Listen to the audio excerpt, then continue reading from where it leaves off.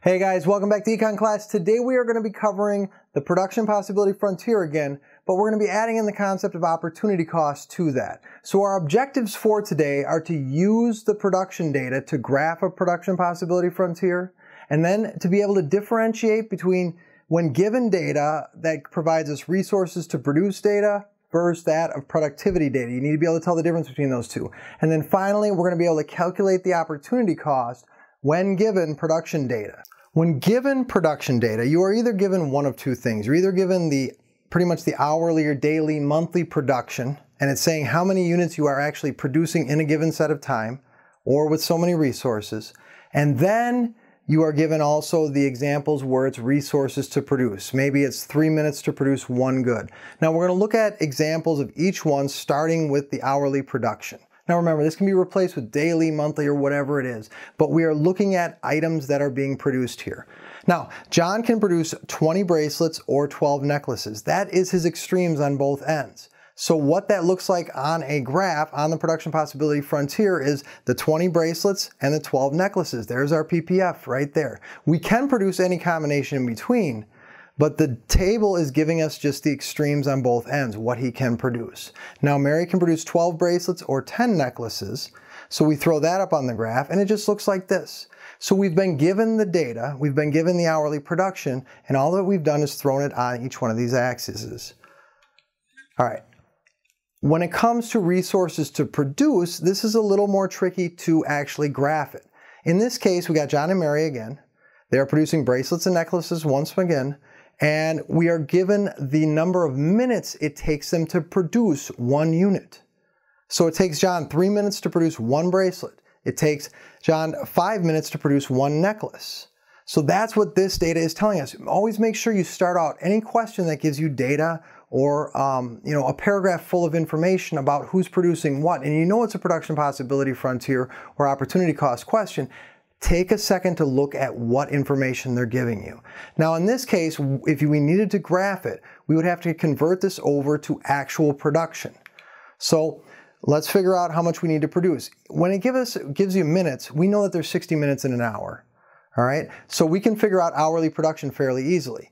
60 divided by 3. 60 minutes in an hour, it takes him 3 minutes to produce one bracelet, so he can do 20 bracelets in an hour. When it comes to necklaces, 60 divided by 5, it takes him 5 minutes to do a bracelet. He can do 12 necklaces in an hour. So now that we have that information, we can easily throw that over on the graph once again. Now Mary, it takes her 5 minutes to produce a bracelet, 6 to do a necklace.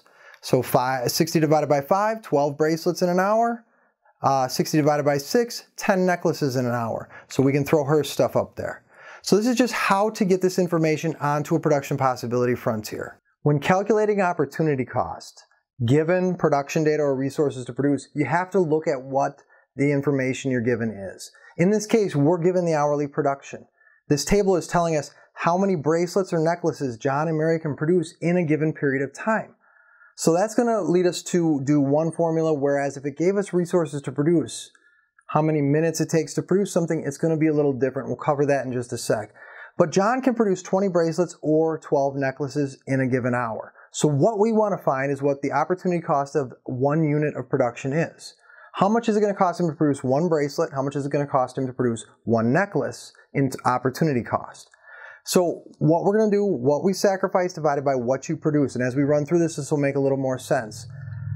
So in order to find the opportunity cost of producing one bracelet, we need to take the 12 necklaces that we're sacrificing divided by the 20 bracelets we're actually going to produce. 12 divided by 20 equals 3/5 of a necklace. So the opportunity cost of producing one bracelet is 3/5 of a necklace. Now inversely, if we want to find the opportunity cost of producing a necklace, we would take what we're sacrificing, the bracelets, 20, divided by 12, what we're producing, the necklaces, and that's going to come out to be 1 2/3 bracelets. So the opportunity cost of one necklace is 1 2/3 bracelets. Now let's go over this with Mary's information. Once again, we've been given production data for Mary. She can produce 12 bracelets or 10 necklaces in a given hour. So the opportunity cost for one unit produced, first start with the bracelets. In order to produce bracelets, we got to give up necklaces. So 10 divided by 12, what we sacrifice, the 10 necklaces to produce the 12 bracelets, 10 divided by 12 is 5/6 of a necklace. So the opportunity cost of one bracelet is 5/6 of a necklace produced. Now, for one necklace, we take the 12 divided by 10, the bracelets divided by the necklaces equals 1 1/5 bracelets. So the opportunity cost of one necklace is 1 1/5 bracelets. Now, when given resources to produce, in this case, minutes to produce one unit, we flip-flop the formula. So we know that it takes John 3 minutes per bracelet or 5 minutes per necklace to produce each one. So we want to find the opportunity cost for one unit again. In this case, what we do is we flip the formula. What we produce divided by what we sacrifice. So in this case, we're going to produce bracelets. So 3 divided by 5 equals 3/5 of a necklace. All right? It's just an easy way to remember these. If you're given resources to produce, what you produce divided by what you sacrifice. So once again, if we look at the opportunity cost of a single necklace, 5 divided by 3, necklaces divided by bracelets. 5 divided by 3 is 1 2/3 bracelets. The opportunity cost of one necklace is 1 2/3 bracelets. Now let's shift to Mary. She can produce a bracelet in 5 minutes or a necklace in 6 minutes. So we want to find the opportunity cost of one unit. In this case, what's the opportunity cost of a bracelet? 5 divided by 6, 5/6 of a necklace. If we move down to the opportunity cost of a necklace, 6 divided by 5, what we produce divided by what we sacrifice. Necklaces divided by bracelets. So one necklace has the opportunity cost of 1 1/5 bracelets.